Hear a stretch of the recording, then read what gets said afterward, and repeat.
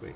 They're very cute. Running to speed, stand by. It's interesting having mothers come up to me and say, we loved your show, Mark, but the best bit was that our children would watch it. It's interesting, there's no swearing. Ah, yes, that's a very good point. What did the kids say to you out there? Oh, they asked me if I won Hell's Kitchen. I said I would just sack them. Excellent, that was very funny. Okay. So, start off with, why were you happy to get involved with... Shut that door again. Okay, I've got the question. Okay, get involved with World Hypertension Day? Really? While I was filming Hell's Kitchen, approximately a month ago, I made a little statement where I said that our palates are born out of our childhood. And when I'll clarify that, because when I was a boy, we had salad cream, we had HP sauce, things I still love today. And if I think about the young children of today, they eat too many crisps, they eat too many salted peanuts, they eat too many chips with salt on. So what we're doing, we're breeding them to love salt. Salt is a major problem. It's, for example, when I was a young chef in my 20s and then 30s, I suffered from very high blood pressure because of my salt intake. I didn't realise that at the time. I blamed it on stress. By removing salt, or a large percentage of salt from my diet, it's bringing my blood pressure right down. So it goes to show that, you know, its awareness is very important. And do people often, I mean... Can we reduce the movement around, just get reflections and the mirror over there if possible? Is that okay? Yeah, it's fine. Stop It's just it, the we'll guys in white obviously standing out more. Emma, can you tell the kitchen to stay in the kitchen and make no noise? Thank you. Thank Camera's you. still loading. Okay, just wait for it to ask. So, basically, you're kind of recommending that people switch to a lower salt diet. Do you think that they'll struggle with that?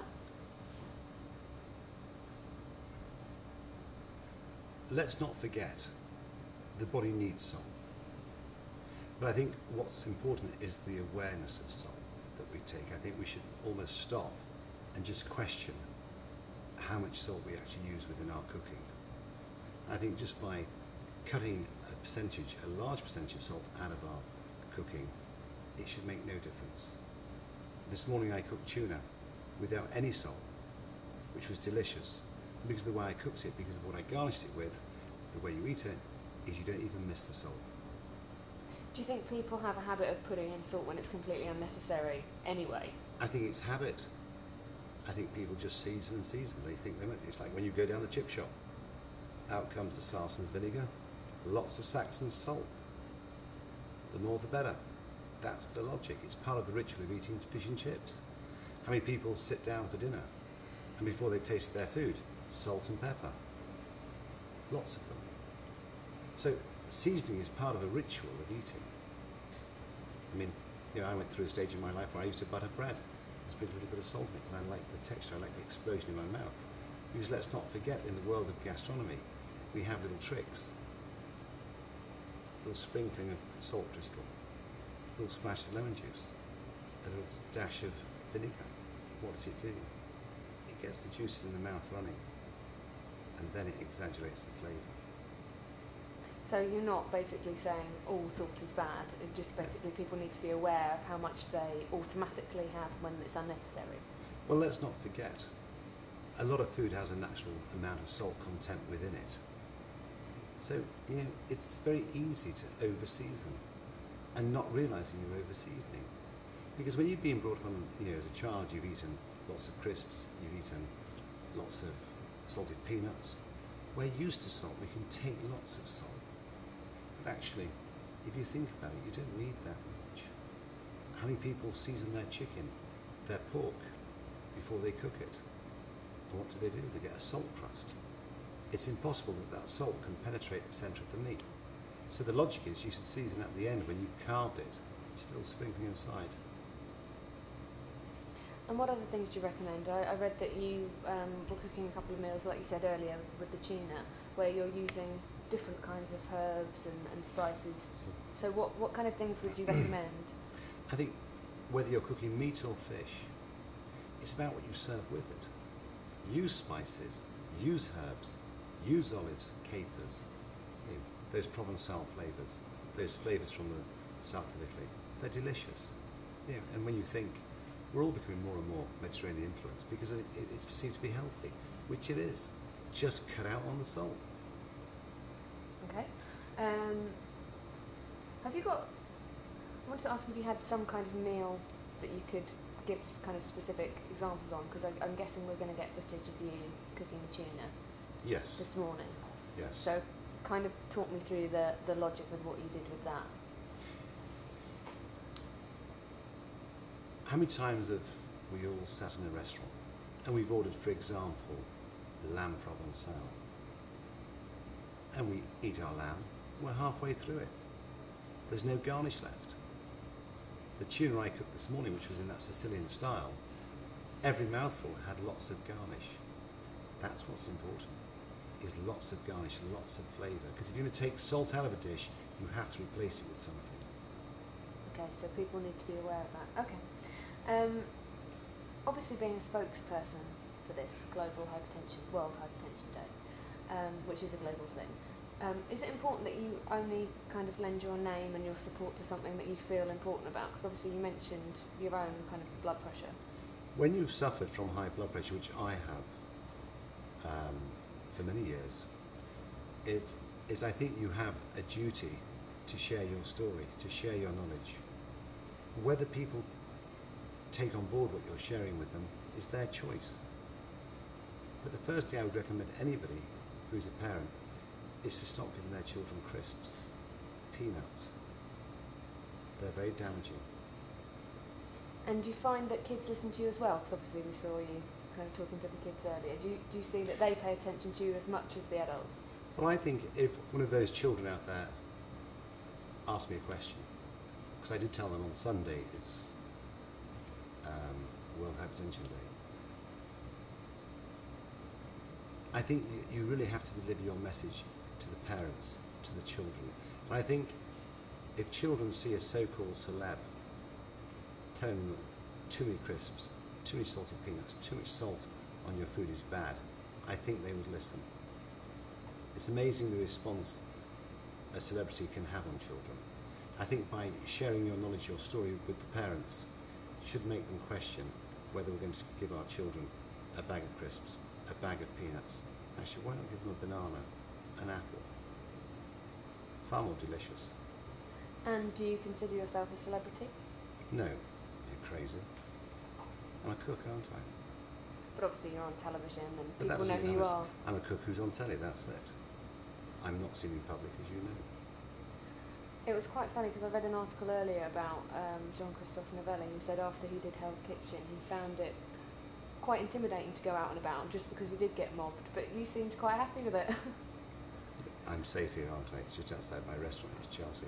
But I'm never seen on the streets of London. I'm never seen in public. I don't go to gatherings. I don't see the point of it. I much prefer to be at home with my children or be with my friends. So what you mean is, even though people recognise you know who you are, you're not a celebrity, you're not going out doing a No. kind of circuit lifestyle No. thing. I'm not one of those individuals who turn up to the opening of a crisp packet, since crisps are the topic of the conversation. So I'd say very appropriate. I think Gary Lineker has got a lot to answer for himself, don't you? Yeah, I was going to ask you about that. Celebrities endorsing kind Depends of... what you're endorsing. Yeah, A lot of salt in Walkers. yeah. There aren't that too many celebs that endorse junk food though these days, are they? Do you think they're a bit more careful about setting a bad example, do you think? No, I don't think they take that into consideration. Really? I just don't think they've been asked. Okay. How do you relax? You mentioned kind of hanging out with your kids when you're not... My children, it's like this weekend I'm going deer stalking with my son for the weekend. He flies back in from Spain on Saturday morning and we go off to the countryside for 2 days. And what do you like about that? It's escapism. Simple as that. It's relaxation, isn't it? It's healthy. But you're quite into fishing as well, so this kind Fishing. of hunting and gathering type thing. I like the hunter-gatherer. Anything that's romantic. And are you quite good? You know, are you skilled a bit? Yeah, for me, if I'm honest, it's just about going out there and being with nature. Do you ever get ideas when you're out and about? Of course, Mother Nature is the true artist. She really is. What kind of things have inspired you when you have been? Well, if you just look at Mother Nature, it's you know, in late September you will see pigeons eating elderberries.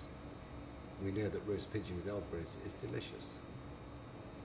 You know, to steam sea bass on seaweed is a natural. Yeah. To roast a partridge with wild mushrooms is a natural. Always allow Mother Nature to dictate. To catch a wild salmon, and on the side of the riverbank you'll see wild sorghum, you'll see watercress beds.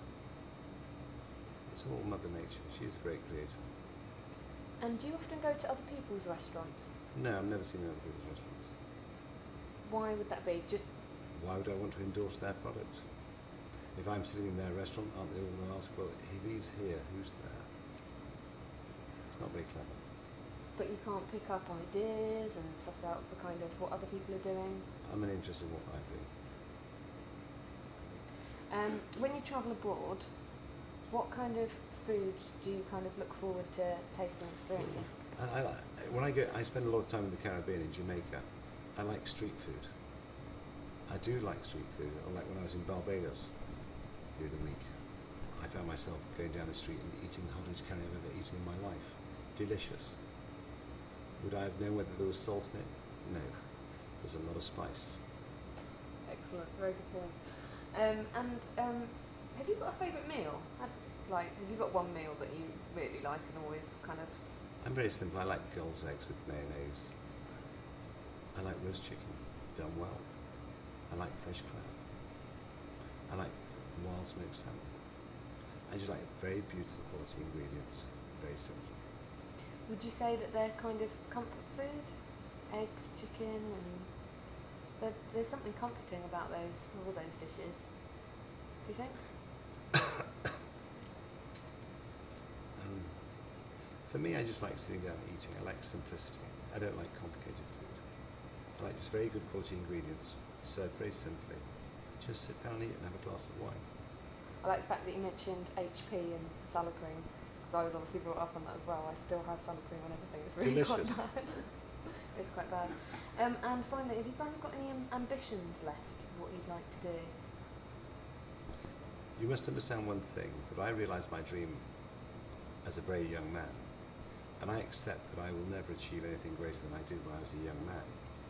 But I believe that today my position is as I'm an ambassador in my industry. And all I do is share my story in the world that I came from, which was an old world of gastronomy.